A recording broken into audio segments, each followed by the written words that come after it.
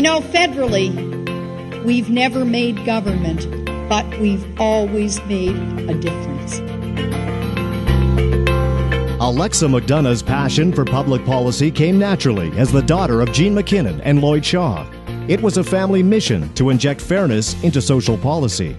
Following university, Alexa became a social worker. We as social workers see the potential for law to become a chief social change agent. She was always somebody who really fought for regular people, and that's been her entire life story, and she continues to do it today. She demonstrated through her extraordinary work that there was not just a place for women in politics, but there was a voice on behalf of women that was essential to the political debate. Alexa's a legend at home. People talk about her political career very fondly. As winter approached Halifax in 1980, Alexa decided to battle some cold winds in the Nova Scotia New Democratic Party and entered the leadership race. On November 16th, she made history. The NDP in Nova Scotia elected a new leader today. Alexa McDonough becomes the first woman to lead any political party in the province.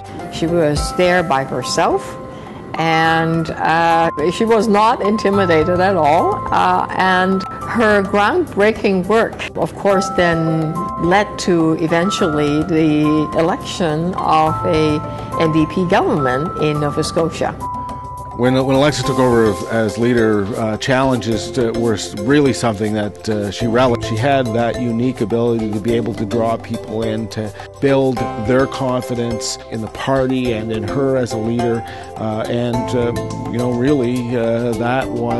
is, I think, when the party really took root in Nova Scotia. A political era is coming to an end in Nova Scotia. Alexa McDonough is stepping down after 14 years as the leader of Nova Scotia's New Democrats. It's very, very important to me that you understand I do it with total joy and with no sense of regret whatsoever. Alexa was a pioneer for women in politics. As a result of the strong leadership and the strong profile that Alexa developed, it no longer seems strange to have women having a major impact in politics in Nova Scotia. But Alexa's political journey wasn't over yet. A year later, while some Canadians were still getting rid of Thanksgiving leftovers, Alexa became the new leader of the federal New Democratic Party. And in the 1997 election, she would bring about historic change for the NDP. There were 29 messages on my message machine when I got home. She led her party to breakthrough in Atlantic Canada. They picked up several seats in Nova Scotia and New Brunswick. And that really will be her, I think, part of her political legacy. When Alexa became party leader, we had lost official party status. She fought. She created a very distinguished team. Alexa McDonough focused the team on what had to be done. She brought us back from the brink. She got us our official party status again in the House of Commons and started taking us forward to what we were able to build upon to now be the official opposition.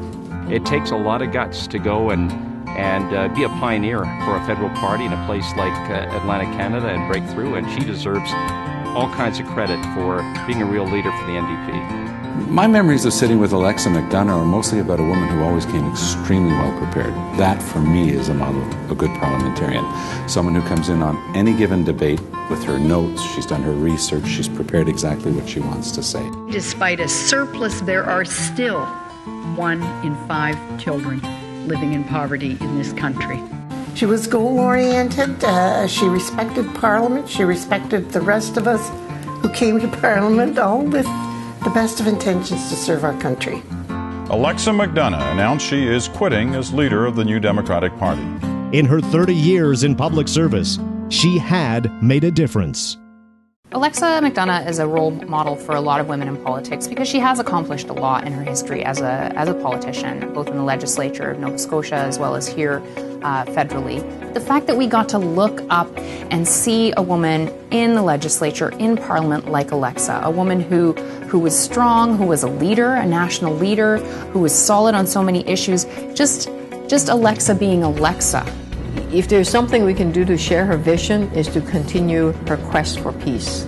She's known internationally for her nuclear disarmament work.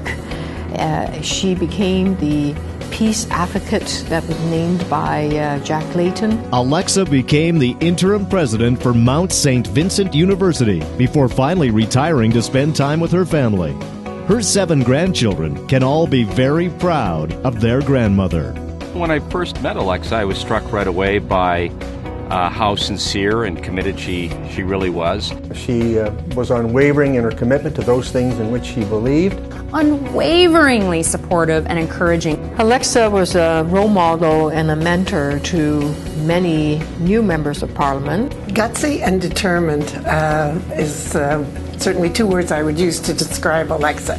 She is a determined and remains a determined force in the life of our country. Alexa McDonough was determined as a politician, and I can tell you one of the experiences of going door knocking with her in the campaign was someone who was tireless. The Canadian Association of Former Parliamentarians is pleased to honor Alexa McDonough.